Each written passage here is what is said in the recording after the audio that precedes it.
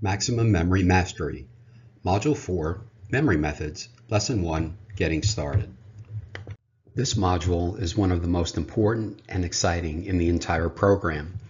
The importance of this module is this is where you will learn a wide variety of the most powerful memory methods that are available.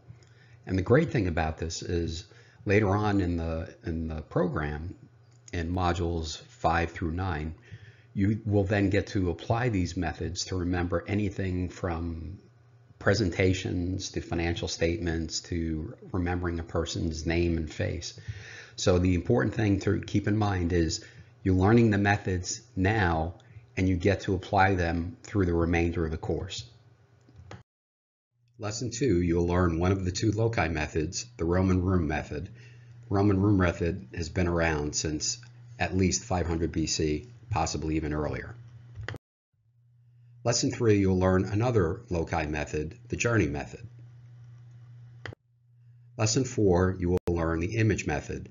And the image method means assigning a picture in your head to a more abstract concept like, for instance, a number. Lesson 5 is the major system. The major system is primarily focused on helping you remember complicated numbers. Lesson 6 is the peg system. The peg system helps you remember things in order and leverages heavily the major system that you learned in Lesson 5. Lesson 7 are homophones or sound-alikes. You'll end up using these a lot more than you may think, and we give you some great examples of how to use these from remembering names to remembering other bits of information. Lesson 8 is the chunking method. Chunking is used quite a bit, not only in memory, but also in accelerated learning. And it has a tag team partner, which is Lesson 9, Skimming Method. You combine the two of these and you'll be amazed at how much easier it is to process complicated text and quickly assimilate it into your memory. Lesson 10 is mind mapping.